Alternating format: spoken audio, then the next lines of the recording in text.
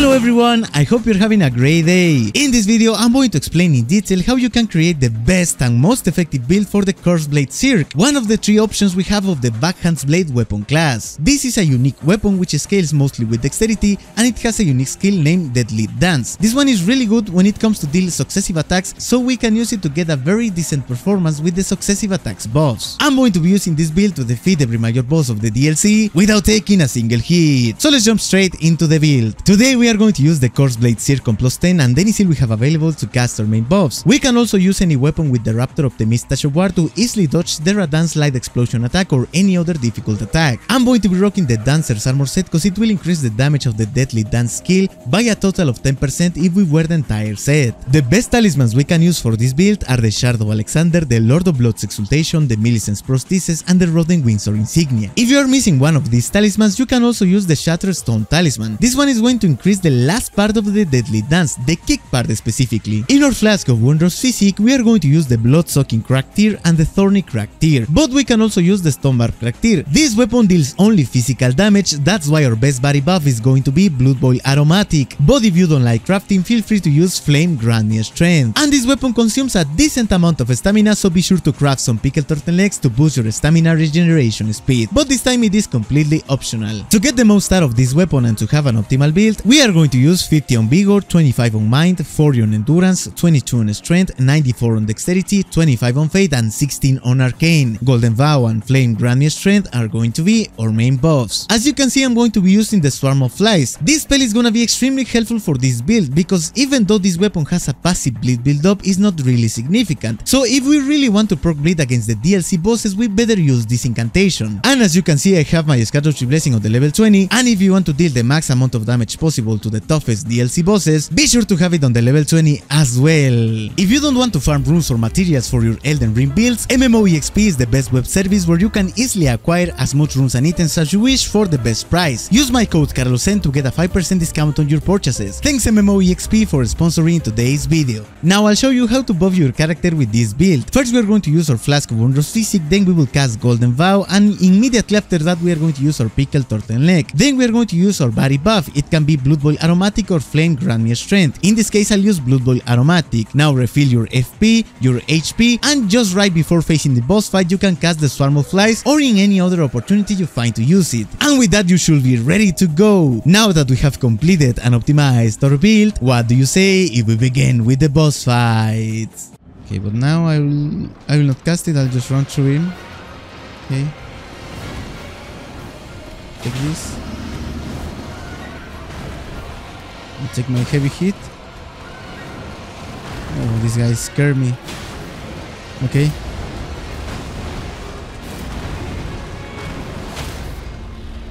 Go with the jump attack. Take this. Come on, baby! Oh, let's go! He was about to run! Okay, let's go. Swarm of Flies. For fun. For destruction. Oof. That was close, bro. My FPS went down as well. No. Unlucky.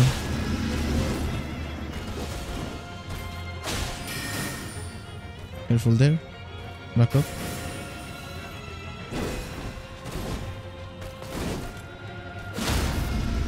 Oh, that's amazing.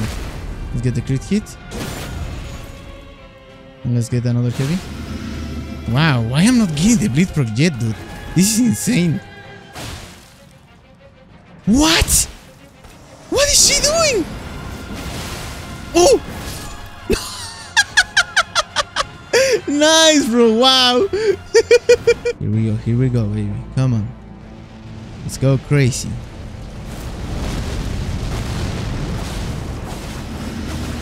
Oh, I'm very lucky.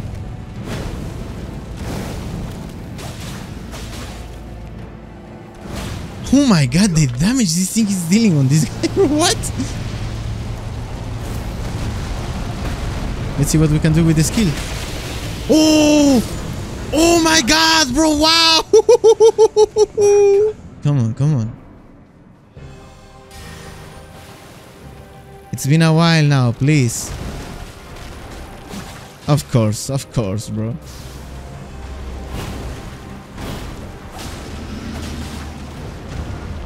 Oh my god. I don't like that attack, guys.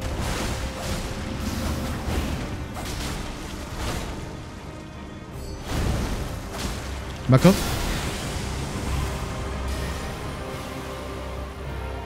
Nice. Come on. Please. Finally, bro. Finally, bro. Oh my god. It was extremely hard. I don't know why. What I really like of this fight is that even if it's very annoying sometimes, you can actually get it every time. You will eventually find that strategy.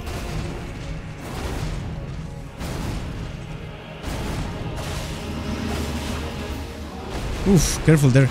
I almost take that one, honestly. Oh, what a beautiful hit! What? This time I will go with the light attacks as well. Oh, I used it too early, but it's okay. Oh! Get down, baby! Oh, that's how we do it! Nice. Let's go.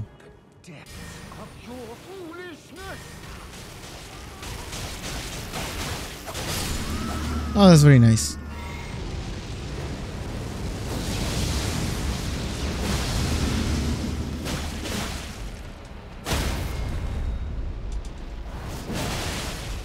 Come on. Oh, fantastic. Very good.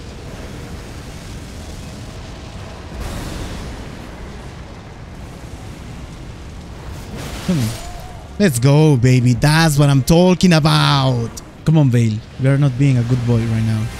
You're being a bad boy. Take this. And take this bit hit. And take this one. Oh, that's amazing. Oh, that's a very good... nice. I'm too far, bro. No way. Oh, that's fake.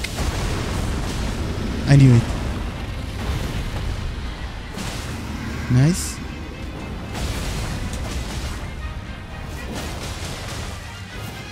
Let's go, baby. Come on. I knew it, baby. I knew it. So yeah, I'm gonna use the swarm of flies again, and hopefully I'm not gonna get smashed in the process. But sometimes these guys are random. Let's go. Nice. Take this. Nice. Oh, I didn't know it was the long one. Take this. Oh my god, careful there. And take this. And go down. You're not going down, you're crazy bad boy. And get him. Oh, fantastic, bro. Take this. Pam, pam, pam, pam, pam. Bam. Oh, let's go. I lost a few buffs, but I'll take it.